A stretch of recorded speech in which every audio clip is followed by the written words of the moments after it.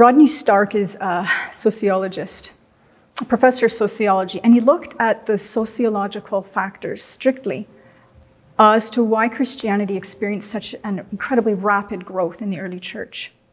He writes that in the time of the plagues, what was prudent for most people was to flee. But prudence for Christians meant something different. Prudence for Christians meant that they stayed to care for the sick, who were too sick to flee. It meant they cared for everybody they could. It was found that because of this, Christianity grew rapidly during the plagues. Christians survived better. And those who were cared for by Christians ended up converting to Christianity through the love they received.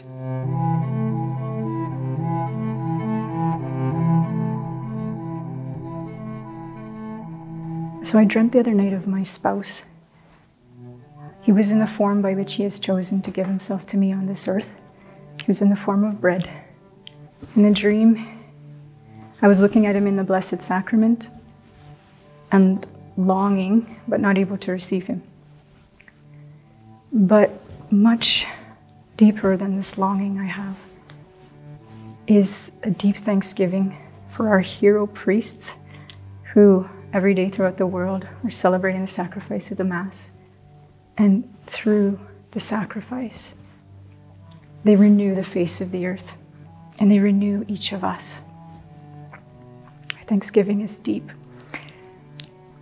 But in this time of longing for people's safety, of longing for a secure job to keep a living, of longing for the Blessed Sacrament, we need more than ever to see Jesus with clear vision.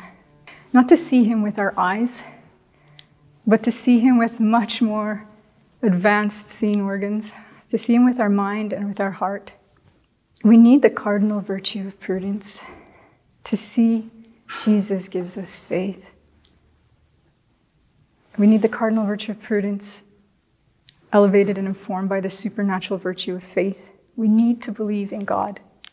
According to St. Augustine, prudence is love, choosing wisely between that which helps and that which hinders us in reaching God. It is a decision. But to choose wisely first means to see what to choose and to make a decision based on that sight. How do we get this sight? How do we receive this inward vision? According to St. Augustine, he continues, if virtue leads us to the happy life, then I would not define virtue in any other way than as the perfect love of God. To see inwardly is to know the perfect love of God and to love God. St. Cardinal Newman tells us how our love for God grows. He writes, we cannot love God unless we have heartfelt gratitude to him. And we cannot duly feel gratitude unless we feel keenly what he has suffered for us. May God give us the grace right now, here and now, to learn to love him ever more passionately, to feel keenly what he has suffered for us. We enter into the suffering of Jesus on Holy Thursday. We enter into the Garden of Gethsemane. Now we know that there is an infinitely more deadly pestilence that has infected each of us, all of humanity, the pestilence of sin which kills the soul, which is why God became man to battle this pestilence. In the Garden of Eden, the Lord God warned Adam, you shall not eat, you shall die. He warned him not to eat of the tree. You shall not eat, you shall die. Adam's decision is death. Scripture says, and he ate. Adam ate death through disobedience. But now, Holy Thursday, Jesus is the new Adam. He's in a new garden, and the human will makes a new decision. Through obedience, Jesus drinks the cup of Adam's death and the death of every person after him. Jesus asks us to be with him in the garden, just as he begged his disciples to keep watch with him. Pope Francis, when at Gethsemane, said, we tread softly as we enter that inner space, where the destiny of the world was decided. As we enter, we hear Jesus say to his disciples, "Pray that you may not enter into temptation." He withdrew from them about a stone's throw and knelt down and prayed. In the account of Matthew and Mark, he falls on his face. He cries out, "My soul is sorrowful, even unto death." Jesus cries out to the Father, "Father, if thou art willing, remove this cup from me." In this cup, Jesus receives the sin, and every sin's torturous effects into himself. In his humanity, he can refuse this cup. He trembles. We hear his frightened cries. We see his terrified sweat. At the sight, Benedict XVI cries out, and us with him, "Have mercy, Father, for my sin was present in that terrifying chalice." His love for us, says St. Pio, tears his heart in the garden more than the scourge will soon tear his flesh. Luke records that Jesus, being in agony, prayed the more earnestly, and his sweat became as great drops of blood. We see in the agony of Christ that our sin and death do not just disappear.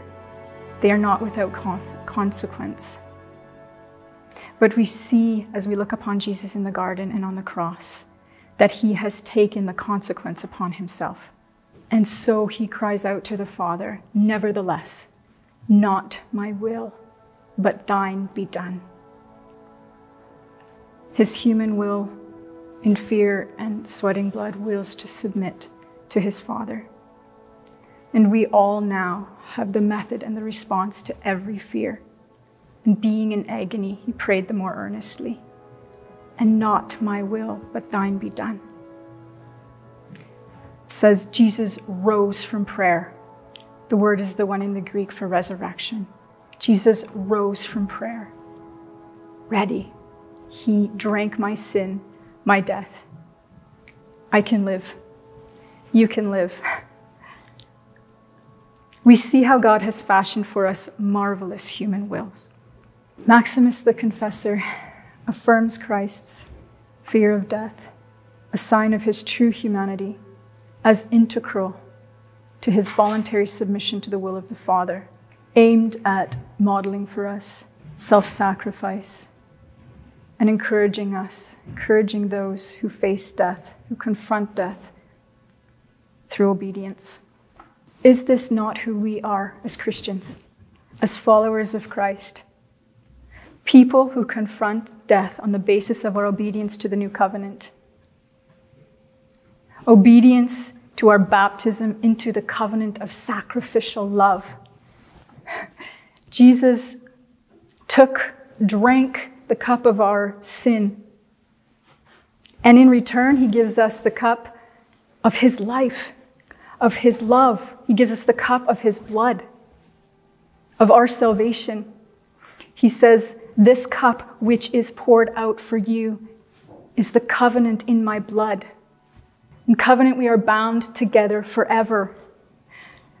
Nothing can separate us from the love of God in Christ Jesus our Lord. He's just so incredible. What he takes and what he gives.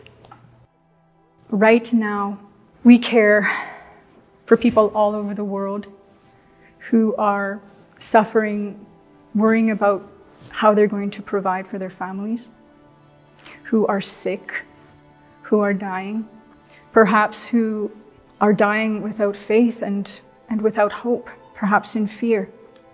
Right now, we care for them by surrendering our will to the Father in the garden of our homes.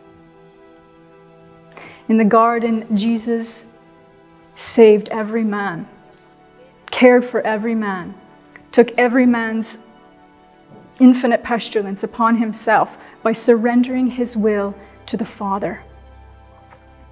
We as Christians do our part. Mother Teresa of Calcutta Saint writes, "True love is surrender. The more we love, the more we surrender. If we really love souls," she writes, "we will be ready to take their place. We will be ready to bear their sin. The person who has shown me this the clearest in my life, which I'd like to share with you because we are family. I feel that so much in this time. We are a great family, made in the image of God. The person who has shown me this the clearest is my brother Troy. My cousin Lynette said that when her and Troy were little, they'd be playing in Grandpa's fields, and Troy would kneel down to pray. Sometimes, she said at length. He was a normal boy. I'm sure I still probably know every single word of Abba's greatest hits, potentially, because he had made a cassette of it, and I listened to it, and I think until it broke. He was a normal boy who prayed. When Troy was 13, he was diagnosed with a brain tumor. He suffered immensely, terrible headaches. Mom says she can't remember him ever complaining. The tumor was removed, and the doctors said that after the surgery, if he lives 2 years, he will live a normal life. It was near the end of the 2 years, he was cleared, even by the doctors, to go and play soccer again. When he was babysitting us, his younger siblings, one evening, when my brother Carl had a grand mal seizure. Afterwards, Troy told Mom, if anyone is to have brain problems in this family, I would rather it be me. The power of a decision. In short time, his headaches returned. And my dad said that he went to his room to tell him the results of the scan.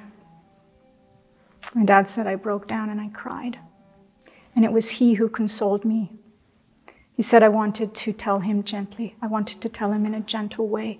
Wanted to be gentle, but it was him who consoled me. Troy loved school and was a brilliant student, but he watched as he could no longer concentrate. His journal entries are just heartrending. At his anointing of the sick, which was at our home, after the prayers for healing, the adults were talking together when Troy said quietly, spontaneously, I don't know what God's will is for me, but I do know it will be the best for me. That was on Wednesday. On Thursday, he woke up and he was setting the table and he told Mom, I guess I wasn't healed because I can't see the cutlery. He wanted to go to school so badly, but he had to come home from school. On Friday, he went into the hospital, and on Saturday, he died. My brother Carl, after his death, his seizure stopped. And we grew up with Troy's words and his picture in the most prominent place of our house, always before us. I don't know what God's will is for me, but I do know it will be the best for me. In this big family we have around the world, may we say, if anyone is to suffer in this family, I would rather it be me. This is a short time to imitate Christ in his outpouring of love. And we see how he loves us so much. I love him so much. Because of his love and his decision in the garden, my brother Troy lives. I firmly believe that. Joseph Pieper says that prudence is eyes wide open objectivity, to see things as they really are. We see in Christ that ultimately the will of the Father is that we be with him forever. And it doesn't get any better than that. God bless you.